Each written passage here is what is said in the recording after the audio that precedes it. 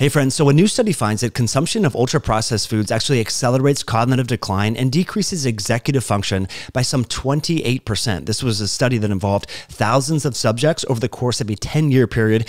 And I think it's important to address. I know that many of you realize and recognize that most Americans eat too much ultra-processed foods. Analysis show that about 58% of the calories that most people eat comes from ultra-processed foods.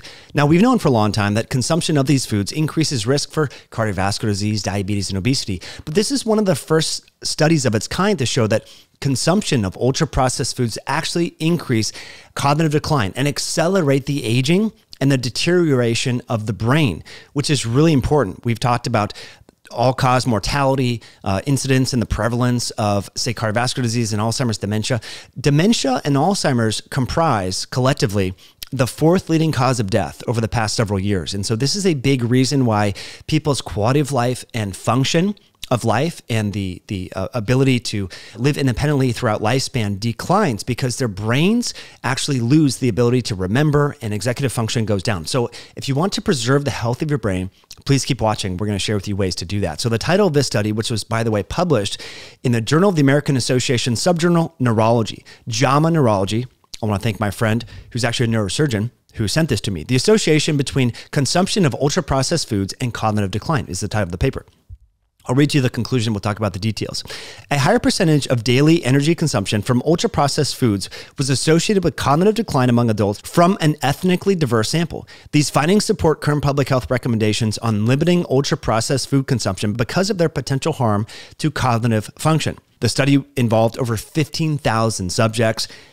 And this is really important because, again, the Archives of Internal Medicine recently reported, I believe it was in the fall of 2021, that most children, 65% of the energy they consume, the calories, comes from ultra-processed foods. In adults, it's about 10% less, but about 57% of the calories that most Americans eat and North Americans, Canadians, come from ultra-processed junk food.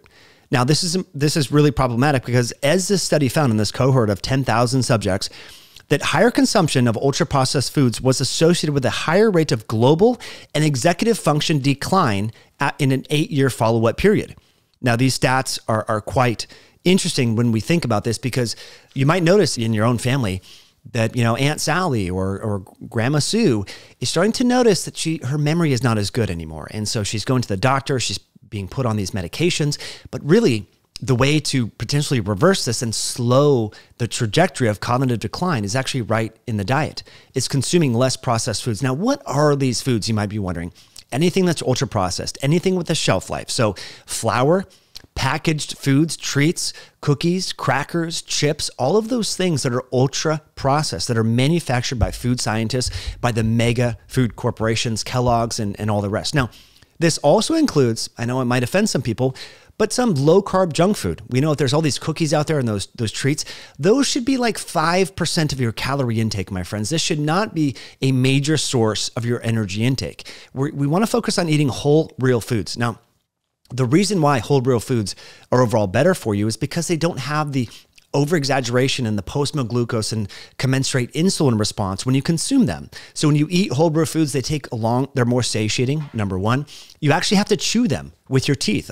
Think about whether we're talking about eating an apple, eating eggs, eating meat, avocados. You need to chew these things. You actually need to go through. And the act of chewing improves digestion, improves the post-meal metabolic response, post-meal glucose response, all the different gut hormones. There's like, I think 20 some odd gut hormones, GLP-1, GIP-1. There's all these different hormones that actually help process your foods and redistribute them into the muscles in the body and decrease fat storage. So very important.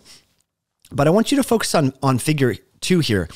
And this is where you start to notice the age-associated change in cognitive decline as it's linked with quartiles of processed food consumption. So as you can see here, the people who eat mostly ultra-processed foods, which, by the way, unfortunately, if you go to memory centers, if you go to assisted care facilities, what are the people that are in there eating? It's ultra-processed foods. My grandmother was in one of these homes, unfortunately, because she had dementia. And I was blown away, actually disgusted at the foods that, at the time my father was paying for her being there, a lot of money to pay for food that is literally hastening or worsening her pre-existing cognitive decline. And so this is really important. And the long and short of it is this study shows that over the course of an 8-year period, there was a 28% decline in cognitive function and executive function in people who consume majority of their calories from ultra-processed foods compared to people who don't. So if you want to preserve the health of your brain, my friends, it starts literally at the kitchen table. It starts at the grocery store. Please don't bank on some new investigational drug that costs thousands of dollars per month by the time it'll be available, by the time your brain starts to deteriorate. You need to start now. We just did a great podcast with a reporter, investigative journalist, Max Lugavere. We talked about all the different ways, nutritional strategies, exercises, novel stimuli, learning an instrument. This is why I'm teaching myself Spanish now. I find that that helps really with brain function. This is why gardening, this might be why doing arts and crafts and the sort are great for brain health and brain function. But the mechanisms here with regards to how consuming processed foods might hasten or worsen cognitive decline have to do with the dearth of micronutrients. So we know that ultra-processed foods are rich in arachidonic acid and omega-6 fats, which have been shown to alter cell membrane health, increase inflammation, and decrease metabolic flexibility.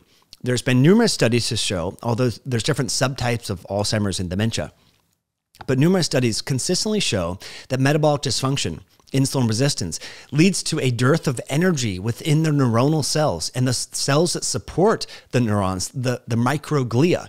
This is the sort of the structure that helps support the neurons and clean up debris and protein fibrils and so forth within the neurons themselves. These can become compromised when there's a dearth of energy in the case of insulin resistance. And because research shows, and this was NHANES data, showed that about 94.5% of US adults have some degree of poor cardiometabolic health and insulin resistance. So this impacts a lot of people. Now you might say, well, I have a friend who's super smart who eats a lot of junk food. Yeah, they might be super smart now, but remember, it takes years, decades. We have football players that have all this repeated head trauma and have CTE. That starts in their 20s, but they don't manifest symptoms oftentimes until their late 40s, 50s, or beyond. So it's important. The health of your brain later in life depends on how you live right now. So I encourage you, my friends, to take this data seriously and start to consume more whole real foods. Learn to cook, Google recipes, figure this out, invest in a crock pot. Our slow cooker crock pot is going literally every day in our house. Whether we're making stews or soups or lamb or all these things, it's very easy to do. No one in my family has been a chef. I'm not a chef, but you just learn by practice. And so I know a lot of people say, I don't have time to cook. I don't know how to cook. You can make the time if you want to preserve the health of your brain and have a better quality of life as you age. So I implore you to start cooking whole real foods, stop buying the convenience foods, the bars, the protein bars, the cookies, all of these things that are so fast and easy because they are devoid of nutrients. They're enriched in counterproductive nutrients, linoleic acid, arachidonic acid, and other things, high glycemic carbohydrates that hasten cognitive decline that is also linked, by the way, with cancer and heart disease and all the rest. So I want to thank my friend for sending me this paper. The data is quite clear. We now know that consumption of processed foods not only make you overweight, not only increase your risk of heart disease and diabetes, but accelerate the decline of your brain, leading to a 28% decrease in cognitive function. And they actually did some imaging studies and found that there was lower white matter volume. That is, the brain is actually shrunk in people who consume ultra-processed foods compared to people who do not. So this is real, friends.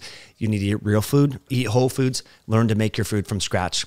It's worthwhile. So thanks for tuning in. Thanks for sharing this video. Leave a comment below, and I'll put links to the study so that you can share this research with people that you care about in your life. We'll catch you later.